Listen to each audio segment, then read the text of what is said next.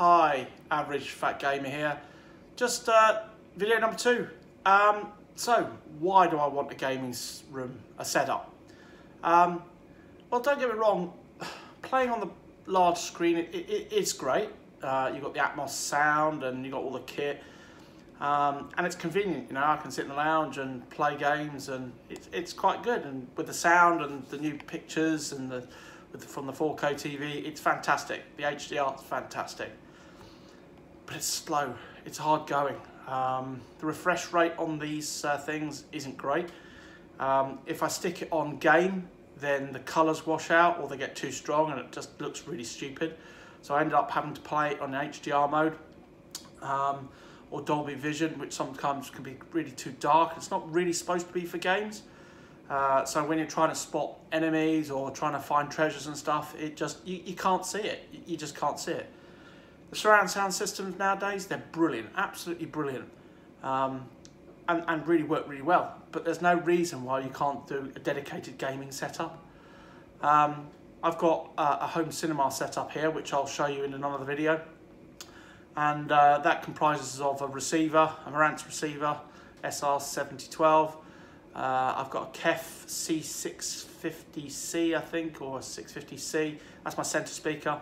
That puts out quite a bit of wattage. And then I've got effectively the KEF Q150 bookshelf speakers to give me a surround sound. I've got the Q50As, which are the Atmos add-on modules. You can see them just at the top of the Q550, which is the standard there.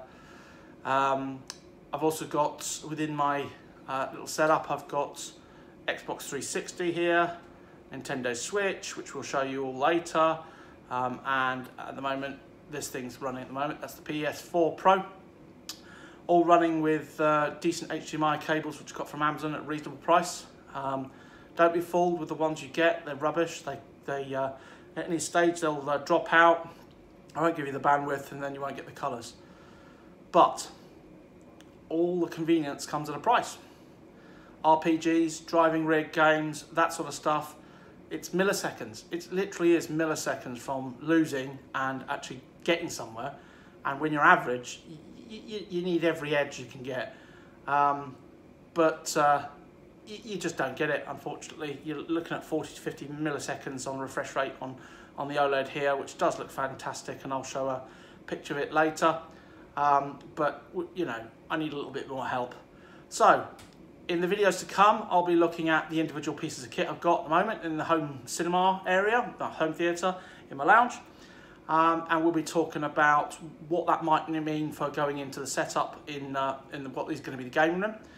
We're going to have a look at the gaming room, the storeroom, the dumping room as it is now. We're going to discuss the limitations, implications for going in there, what I'm going to have to do.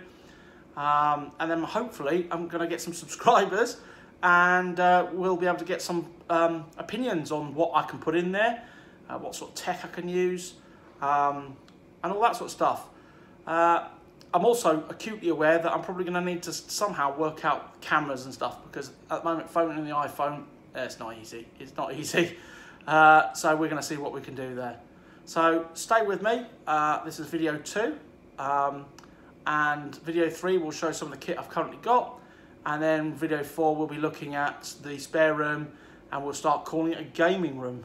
And then we'll start thinking about what I need to do to get out, get stuff out there. Get stuff in there, looking at a gaming rig, like a driving rig.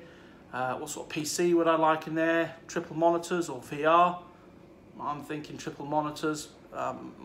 Ease, certainly with the VR, tends to make me a bit seasick. And then looking at, you know, all the other stuff that needs to go along there. Do I move the PlayStation? Do I move the Xbox? Put it on the monitors as well. Might help me. Refresh rate's much better. So yeah, we're up for some open discussions, a little bit of fun. I'm sure you're going to see some interesting things with this channel, certainly with the development of it and as it moves on, about the building of the game room, the decoration probably. I'm useless at that. And let's just see where it goes. Okay, thanks for joining the Average Fat Gamer.